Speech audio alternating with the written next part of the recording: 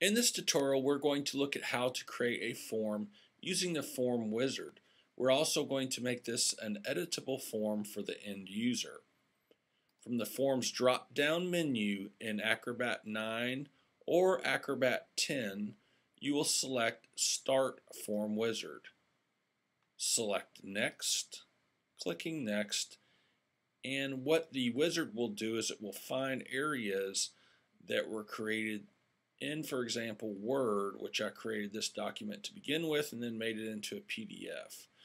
Now I can also add a form field, checkbox, and the other features that are available for me. I'm going to choose text field and select into this area here and create a text area. I'm going to add another text area.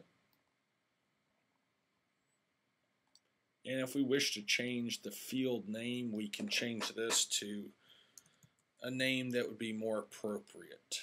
We can also make this a required field if necessary. Once I have created my necessary form fields, I will then close the form editing.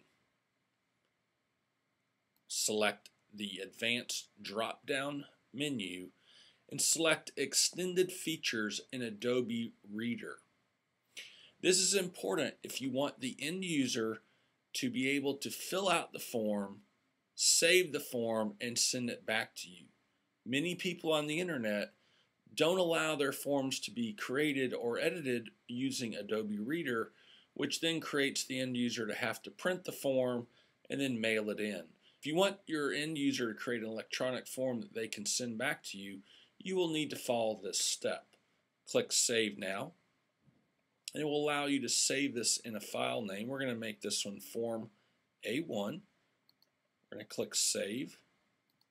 And now what we're going to do is check this in Adobe Reader. We have now opened the document in Adobe Reader. We're going to fill out the form. And just typing in a couple areas here.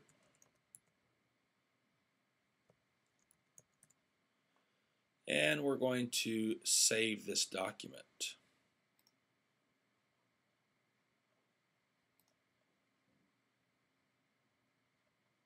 I'm going to close this document and reopen the document again, and you will see that we have saved the document with the form fields we've created. This will allow your end user to now email the PDF form back to you with the necessary information filled in.